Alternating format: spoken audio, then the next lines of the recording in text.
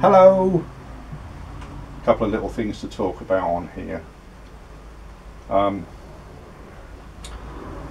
had a go at threading on my own on this thing here. What I wanted to do was turn a 6 TPI thread on there that would match what the nose of the spindle is, so I could mount the chuck on it, and hopefully someday eventually I could turn this into, I don't know, a rotary table perhaps for the drill press, or something to do with indexing somewhere, I don't know. But I mean, the idea was just to get something for a chuck to match that thread, so I could mount that on. But, and I don't know why, I've set this up, from what I can tell from the information on the plate there and any other information I can find, and I want a 6 TPI and I'm getting 12 TPI, and I really don't know what the problem is. I'm running in back gear. That shouldn't make any difference because it's about the relationship of the spindle to the gears and not anything to do with that on there. I've verified that I have got a 4 TPI lead screw with my thread gauges here, so I know that's right.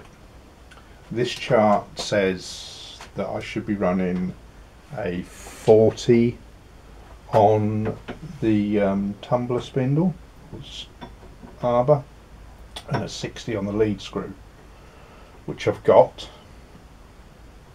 As an idle, I've got an 80 tooth. Now, I always understood that it didn't matter what you put on, if you can see down there, it doesn't matter what you put on as an idle in here, that it wouldn't make any difference. It's just to make the gap up. So I've got 40/60 as it says, an 80 on there. I've got a 4 TPI lead screw, but I'm getting 12 TPI on there, and I really don't know why. Is it something to do with that 80? Because, yeah, I can't see that that 80 idle gear is having any effect. Oh well, there's obviously something silly I'm missing. Well, hey ho, I will get to the bottom of it. So, other little bits. I've got some bits coming on.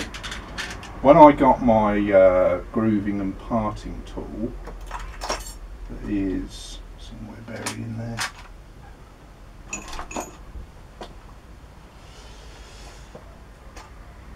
There it is. It only ever came with one bit, so that's why in some recent videos I've been hacksawing stuff. I mean, I would have had to have hacksawed them anyway, because this thing just isn't big enough to go that deep. But so I've got some of these. These are cheapies from China. I think I paid something like £5 for 10 of them. So that's coming. Made this in a recent video. Love it. It's great. But before I started making that, as soon as I realised I needed a 13th, 16th die holder, I went on eBay and had a look through and see what was there. And this one was on there, and I put a minimum bid on it, and then forgot about it, and then I won it. It's only £3, so it's nothing to worry about. But yeah, so I've got that turn up now. So I've now got 2 13th, 16th die holders. But this one has got this little thing on the back, which I should imagine fits on a bar to hold it in the tailstock, so that'll be handy. And another little thing is these gears. Now, this is to get the lead screw running, what could I say, properly, better, as it should be. So down here, how can you see very well? Let's move that a little bit for you. Right. So down here I've shown you there is a void in there, and I'm going to get that 50 tooth gear in there and run a 20 tooth gear on that. Now what I originally thought of doing was, I've got 2 of these 50 tooths from the change gear set I got, and I was going to use one of these because I originally thought that this is inch on the lead screw here, and I thought it would be inch in there, but it's not, it's inch and 1/8. So prior to doing anything and stripping anything out, I'd made this little sleeve up that I was going to bore this out and put that on, and that was going to be it. But then I took it apart and found out it was going to be inch and 1/8. So, not thinking too much, I made up another sleeve that I could fit. Noisy bike. That I could fit the 50 tooth onto, but then I would end up taking all of this centre boss out, and the, I don't know what you'd call that, web or whatever it is in there, this recess part that really isn't very thick at all. So decided not to go down that route. So those 2 little bits I made, they'll come in useful for something else. So I found these gears online from a company, can't remember the name at the moment, but these are module 1.5 as well, so they'll match up with the change gears I got. And the nice thing is they're not very expensive. I think the 20 tooth one was £3 or £4 for that one, and that's including shipping. And this one was about £10 including shipping. So not a bad price.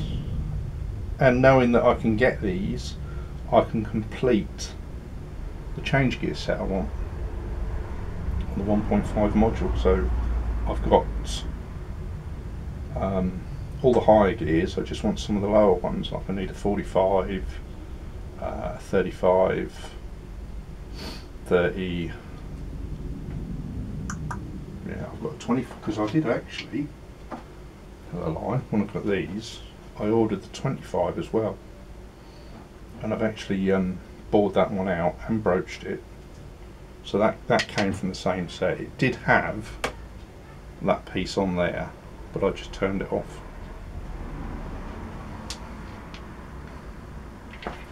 And they are, that's saying they're actually a little bit thicker, which is better for what I want.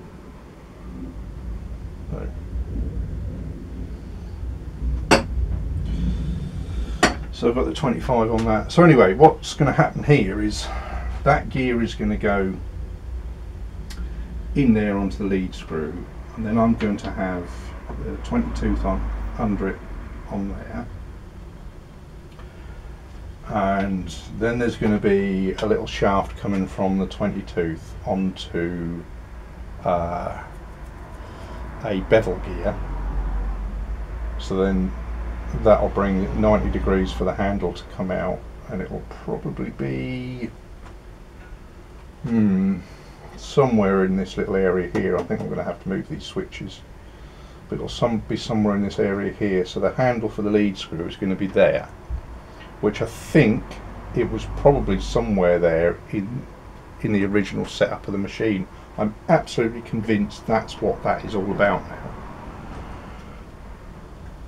So that's the little setup I'm going to do with that. And this reduction, what I've got is a 4 TPI lead screw, so for every turn on the screw, obviously that's 1/4 of an inch, 250 thou. With a 50 and a 20 on there, that's going to bring every turn I do on the handle will be 100 thou. So I'm going to have a lot better control over the feed. but I've got to board these out. That's got to be bored out to 1.1 inch. I think the rod for this is going to be 12mm, so that's got to be bored out. So there's a little job I'm going to have to do. I think that's going to be the next thing I do, is bore that out after I've figured out what this thread is, or what's up with this thread and why it's doing what it's doing. I cannot for the life of me see what I've done to get it to go wrong, but I'll keep looking at it, and I'll come back and let you know what big mistake I made. If any, I don't know. I'll get back to you soon. I figured it out at last what the problem was. I was cutting a double thread. I bet plenty of you realised that. Because I was disengaging the lead screw, there are 2 points on the lead screw, well, 2 that I found. So you can see what I done was just put a marker in one of the threads and wound it through, and there are 2 separate threads there. So that's the silly amateur rookie idiot mistake I was making. So now I've got to figure out how to do this. I don't have a dial indicator.